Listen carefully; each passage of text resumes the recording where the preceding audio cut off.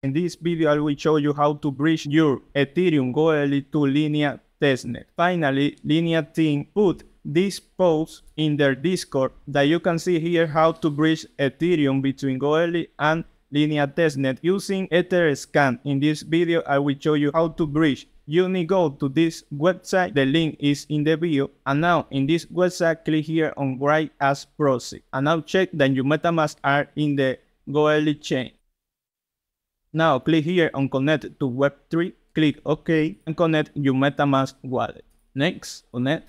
Done, now my wallets are connected. Let's go to Send Message, look here and click here in Send Message. Put the Ethereum that you wanna send to Linea Testnet. Here, put your MetaMask wallet. In feed, put this amount.